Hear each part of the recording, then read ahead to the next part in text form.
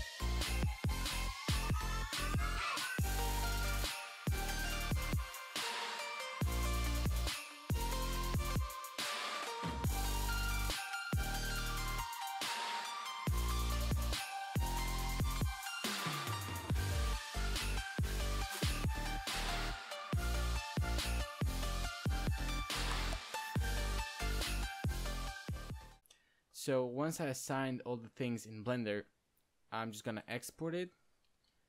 I'm just gonna export it into Unity. If you don't know how to do that, there's a video on my channel. There's a link in the description probably. If we go to Unity and find the thing, it should be around here, test. And if we drag that into the scene, you can see my materials work. I know. But we can pretend that they don't. So if they don't work, what you do is go create material, and let's call this one roof, for example. So decrease the smoothness unless you want your material to be very shiny, and then create a roof colored material, this thing, I guess, and then just drag it onto the roof. And once you drag it, it's automatically gonna set the color and everything. Let's just make it a bit darker, like a brown. Like, that's good. Okay, now the house.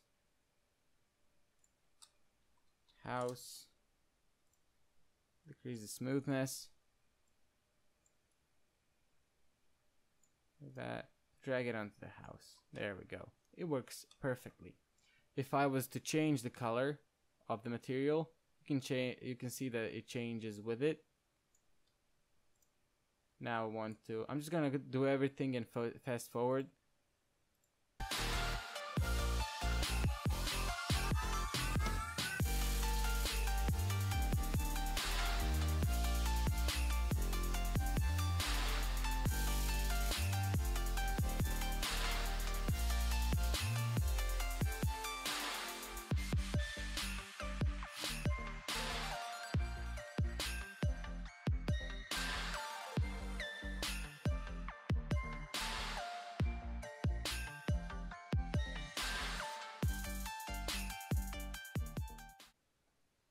Okay, I'm done finally. Now you can see we have, if we select the mesh, you can see that all the materials from before are now overwritten by these I have here.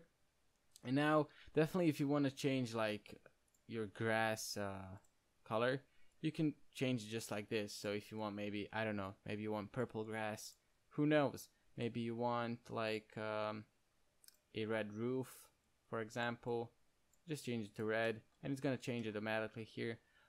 Maybe you want a I don't know, maybe you want a greenhouse. Why wouldn't you? Everybody wants that. So this is the fix, actually. Hopefully you understand it. If you don't, then well, I'm sorry. I tried. At least I tried to help you. If you enjoyed, if it helped you, be sure to leave a like, comment down below. If you have any other issues, leave a like, and definitely subscribe if this helped you. And hopefully I'll see you next time. Bye bye.